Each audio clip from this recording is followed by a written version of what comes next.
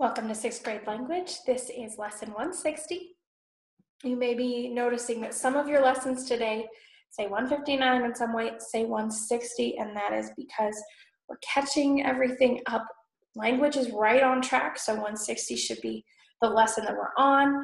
And I'm just trying not to overload you guys, but over the next week, some of your other classes that are a lesson behind will get caught up. So don't worry about it. We'll just keep going.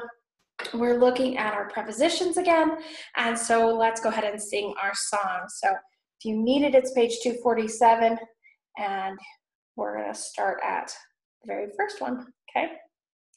Aboard, about, above, across, after, against, along, among, around, at.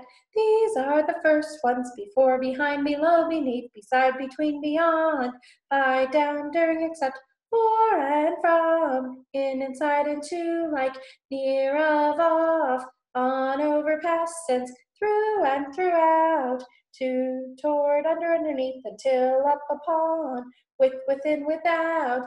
Now I am finished. All right, for homework today, you're going to write this list one time and memorize it if you do not know it, okay? And I will be sending your parents the link to the song, and so they have that, so you can listen to that at home, okay? All right, page 250 we're going to be doing, and so this is a story, and you're going to underline all the prepositional phrases in the following paragraph. Remember that a word that looks like a preposition but is not followed by an object is probably an adverb, right?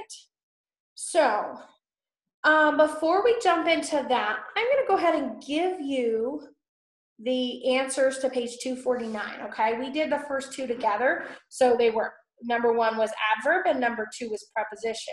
All right, so I'm just going to go down the list, and for number two, you circle door. So I'll do that as I go. Okay, number 3 is adverb.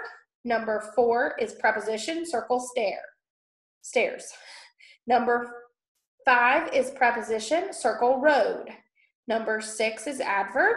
Number 7 is adverb. Number 8 is preposition, circle town. Number 9 is adverb. Number 10 is preposition, circle mountains. Number 7 is adverb. Number 12 is preposition, circle soil. Number 13 is preposition, circle street. Number 14 is adverb. Number 15 is adverb. And number 16 is preposition, circle corner. All right, I hope you did well with those. If you didn't get them, just make sure to mark the right ones so you can use that to study. All right, so let's find the prepositional phrases in the very first sentence, okay? The puffin is a water bird that breeds on islands off the Atlantic coast from Greenland to Maine and spends its winters at sea, okay? So we've got the puffin is a water bird that breeds on islands, okay? Where is your first preposition? On, okay? On islands, so you should underline. What about off the Atlantic coast? Okay, underline that. From Greenland to Maine, so you can underline both of those. And spends its winters at sea. Is there another one? At sea, okay? So there are 5 prepositional phrases in that first sentence. All right, so you won't find quite as many in every sentence, but some of them have more than others. So I want you to make sure that you look for your prepositional phrases and get all of those. So let's see. Right C says to is a preposition, TO is a preposition, TOO is an adverb, and TWO is a noun or an adjective.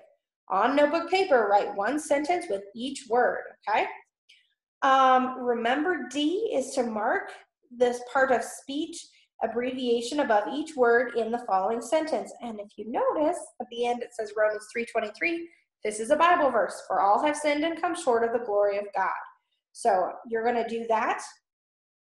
And for the homework, and so let me just check on one thing. All right, I just wanted to check on this.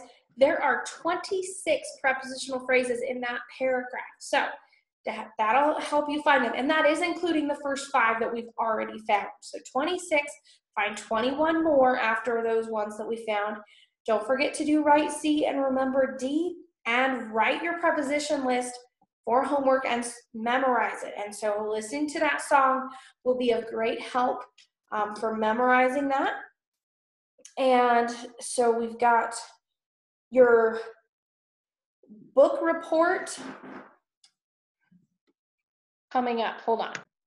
All right, sorry about that. I just had to double check. So your book report needs to be read by next Wednesday. So I would, if you have a lot to read still in your book, I would take this weekend, take some time and just sit and read a good bit of it. Now, if you're, don't neglect your chores or whatever else, but if, you've got quite a bit to read, just let your parents know. Say, okay, I've got this much that I need to read. Can I have some time to do this? And I'm sure that they'll all say that, of course, you can have time to read a class book that you need to have read. So just make sure that that is done. So on Wednesday, you're going to start writing the long form book report that's due by Friday.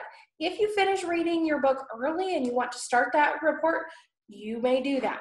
It's in the back of your book, pages 271 to 276 are all the pages on that long form book report. The sample is back there as well on the Anne of Green Gables sample that we've looked at before. So do it in that format, and then you'll have that turned in by next week with all of your papers that you're turning in at the end of next week. So, all right, this was a little bit shorter of a lesson, but there wasn't much, so go ahead and I'll let you do page 250, and don't forget the homework, and don't forget to read your book report book, and have a good rest of the day and a good weekend, and we'll see you in the next lesson.